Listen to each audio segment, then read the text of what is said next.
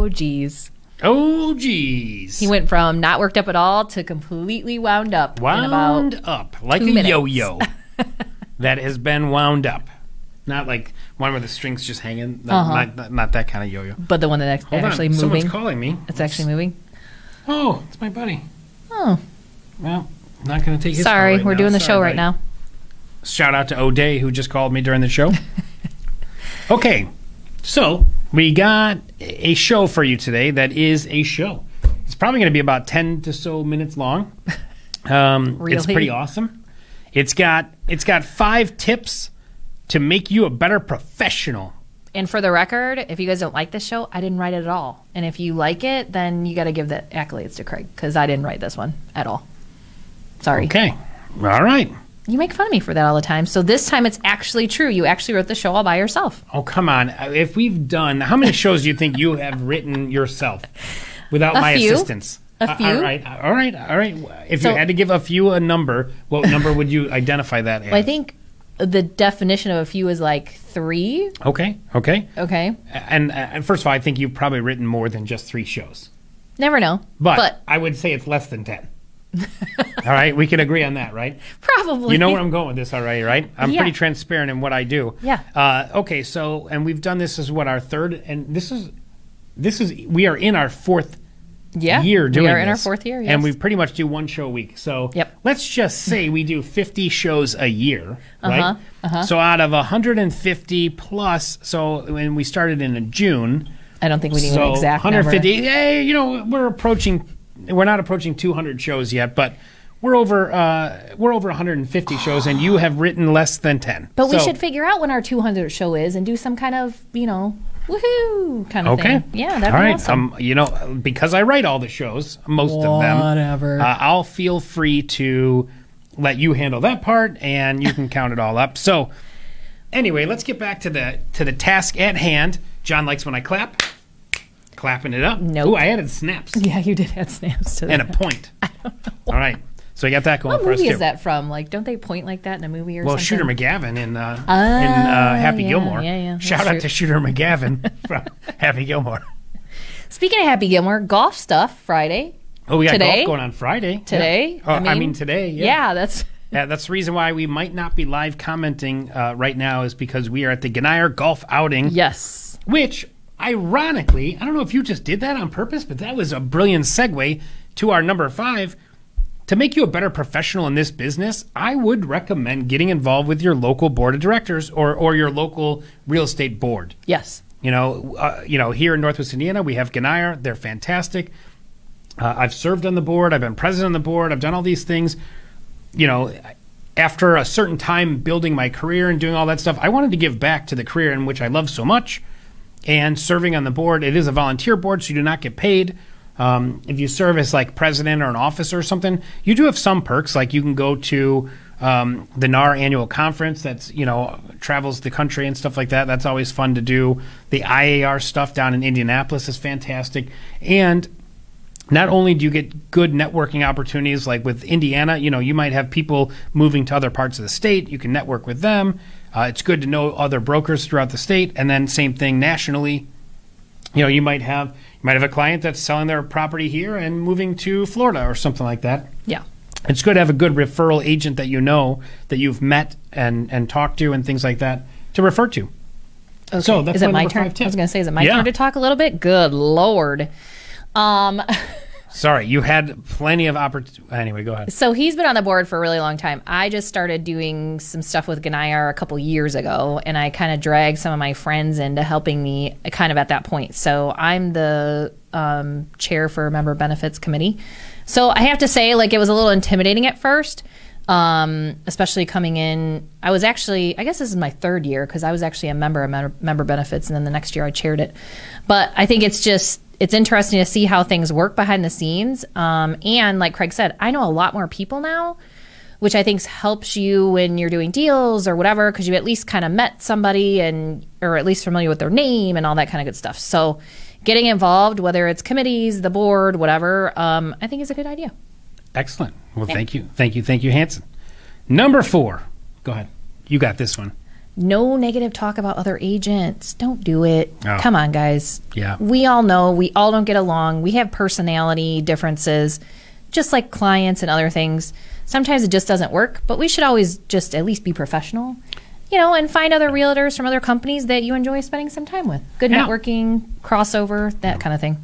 Yeah, I would add to that, besides the obvious, like don't talk bad about other realtors, ever. One, it's an ethics violation also, by the way. But also, don't do it to your clients either. I mean, it doesn't make the industry look good as a whole if you're busy telling your client that, oh, the other agent is very difficult to work with or whatever. I mean, it adds negativity to the transaction. It's just, I don't know, it's negativity too. Yeah. Which we all know we have to keep emotions at bay, like in real estate. It's very hard, but that's our job. Be better. I mean, if you went to your doctor and your doctor is like, your doctor sent you to another specialist, and then that specialist is like, oh, your doctor sucks. Like, oh, it's so difficult to deal with your doctor. He splints broken fractures wrong or something. I don't know what else doctors do. I don't know. So anyway, but yeah, I don't know what else doctors do. Really? I don't. I have no idea what doctors do. It boggles my mind what these men wearing white jackets do. I don't know. They have a stethoscope. It's because you don't like going to the doctor. That's why. That's right. I can't tell. He's like in denial. They give me a lollipop. Like the last time I was at a doctor, I was like 6 or something. Anyway, okay. So no negative talk. It's pretty obvious, right? Yeah, don't talk behind other agents' backs. It gets back to them, and trust me, I've done it, and it's gotten back to me a million times, and I hope I don't do it ever again. Yeah. And I will tell you what, I have called the agents that I've talked bad about in the past and apologized to them and things like that. Not all of them. There's only like 1 or 2 that I really just don't see eye to eye with. But other than that, all the realtors, their hearts are in the right place. We have such a cool industry where we're trying to help others. Yes. So I like it. Yeah. Good? Yeah. Number 3? Yeah. Think we're there? Yeah. Number 3, my number 3 tip for you guys, and I think we've actually touched on this before, but to be a better professional, it's good to be involved with your board of realtors. It's good not to talk bad about your competitors and your colleagues in the business, but also you should be networking. There are tons of networking events. There's tons of mortgage and title and insurance agents that do networking events consistently and sometimes constantly. Go to them every once in a while. Get to know some of your fellow realtors, and trust me, it helps, especially during this multiple offer thing. Yes. Unfortunately, I know a lot of agents that are like struggling a little bit and they're having a hard time getting offers accepted, but the ones that know the other realtor, I mean, I've had deals of mine accepted for slightly less than other agents' offers, only because that agent knows, oh, Craig's, it's good to do a deal with Craig. He always, he stays in touch with his lender, all that kind of stuff. But I think networking, especially if you're newer or even if you've been around for a while and you don't get out there at all, I think networking is a good idea. A lot of vendors hold events, whether it be lenders, grand openings of other agencies, whatever. We just... Broker open houses. Yeah, broker open houses, stuff like that. And honestly, for me, that's probably, if I had to go by myself, it'd be the worst social situation ever because I don't know who's coming. And for me, I'm like, oh my God. Even now, if I did that today, I would still be like that. But it's a lot better because I know a lot of people. And you guys have to remember, we're salespeople and we like to talk. So 9 times out of 10, you're going to find somebody who's just going to start gabbing at you and you're going to be able to make a new connection. So.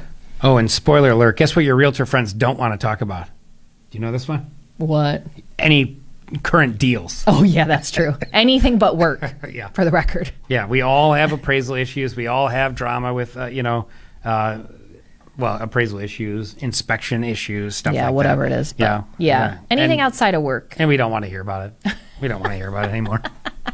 I stopped. I got a close friend that I've known for a long time, and that's what we'll say. Hey, everything going on not work related because we don't we're good. We've seen every problem. Every problem is different. It's the craziest thing.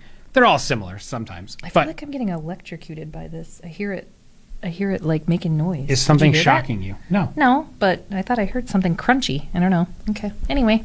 All right. So we got that going I heard it for again. us. What the heck? Okay. I've never heard that before. I don't know. I'm hearing nothing.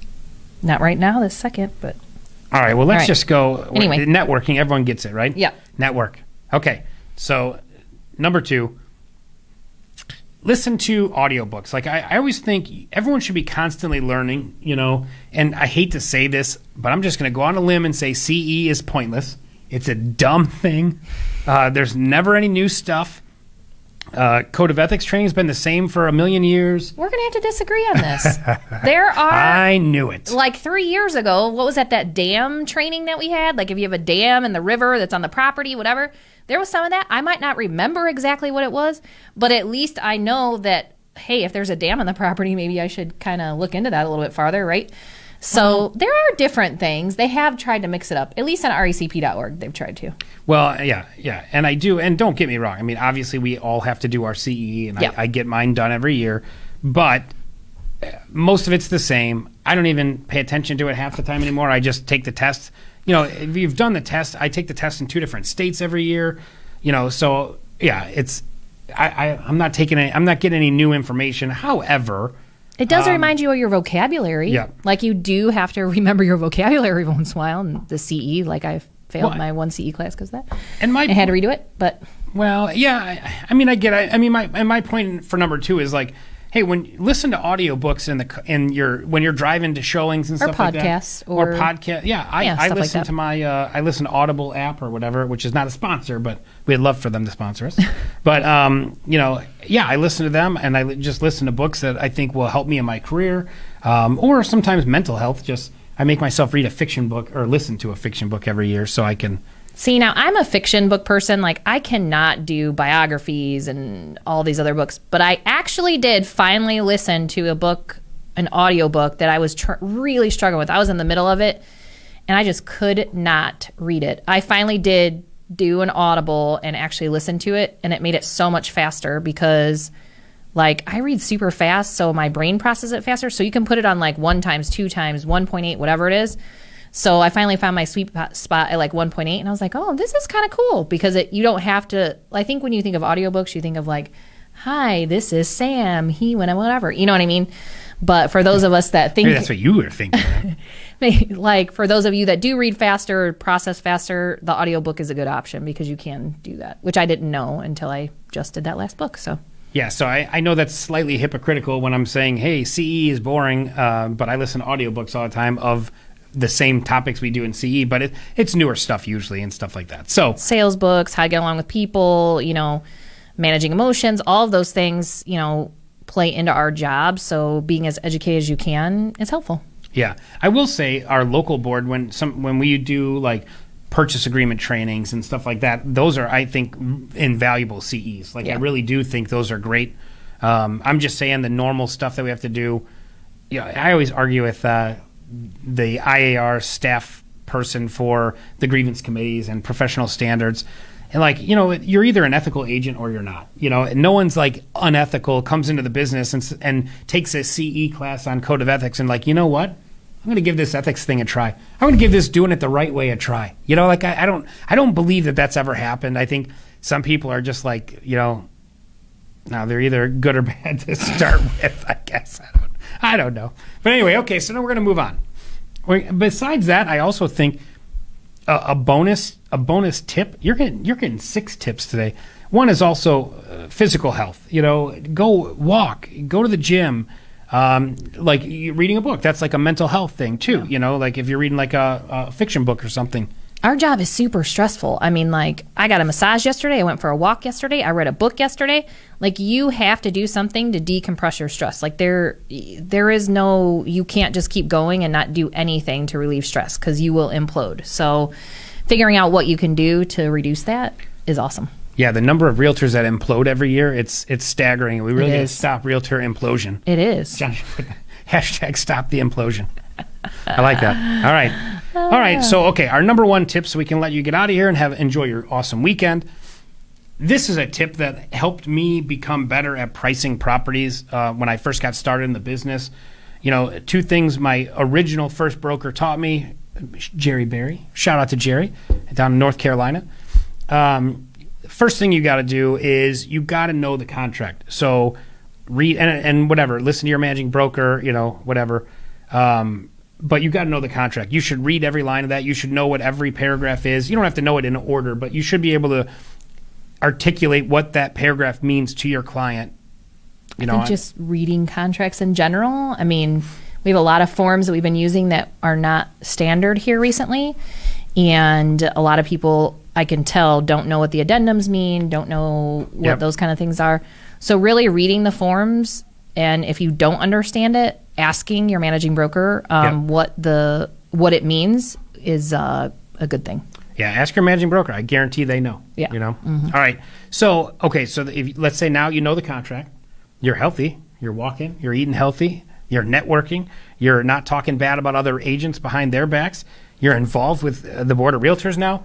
The only other thing you need to know how to do is price properties. And there's the best way to do this that I found is I would take properties that were, let's say they were active and I walked through them. Let's say I showed them to a buyer, or let's say I walked through it as a potential listing, and let's say I even lost the listing, but they went with another agent because let's say they priced them differently than I did. I do a CMA on that property, and I look at where I would have priced it or what I really think it's worth. Yeah. Then I add that to my little showing or my cart in the whatever that is, the MLS. Yeah. What is that? What is that contraption with that all we the use every properties day we have for sale? I believe it's an acronym. But anyway, do CMAs, and then you could check how accurate you were afterwards. And if you were off, figure out how you're off, And then the more you do that, the better you'll get, the more confident you'll get with pricing.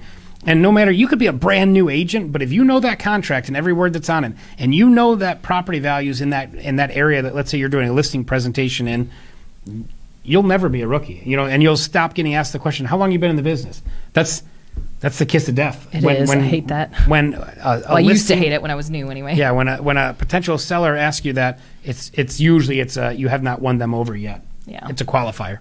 Yeah. So, I think the CMA thing, that is, to this day, like sometimes I'll still say, hey, Craig, can you check this property for me? Because I want to make sure I'm right on my valuation. I hate when you ask me that now. I know. Because it's normally a hard comp. It's a tough one. Yeah. It's like when you get them, I'm like, and I have to be like, I have to shine, so I got to come up with a number, and I'm like, oh man. And it's not like, I will get one. I'll have agents coming to me and they'll be like 4 or 5 properties. And like, really? Like, it's an unincorporated, it's the only house within like 5 miles. It has land and nobody else does. I mean, just like crazy stuff. So having a partner, a mentor, somebody that you can run that stuff off of who has been in the business longer is really advantageous. I know they do we do pricing classes and stuff, don't we? I would think with the MLS, like CMAs and stuff. No, none of that? No, because you know what? The board is always very careful about stepping on managing brokers' toes. Okay. So ask your managing broker. Give a class, Yeah. And see if they can help you with that. And the more you do it, like Craig said, the better you're going to get. But it takes a minute, and don't be intimidated by it. A lot of people are intimidated by doing CMAs. If you run it by somebody and you've done it and done it and done it and done it, that's the best way to do it. That's scary though. Intimidated by CMA. That'd be like someone at McDonald's, like intimidated by making fries. Like that's part of what you're going to do every day. I know, but like people that actual CMA where people have to do like the listing, they kind of freak out about it. Where you're setting the price, doing that stuff. Comps for somebody that's already priced it. That's a little less stressful, I think. But yeah, I guess so. Yeah. All right, folks. So tell us what you think. Give us one of your tips. What do you think we should have included on here to make someone a better professional? Yeah, I think that probably varies across the board what people think. Yeah. But I think in general, these are really good tips to get out there, get to know people, doing the CMA, just kind of bringing yourself to that next level of professionalism that we're all trying to get back to here. Yep. Excellent.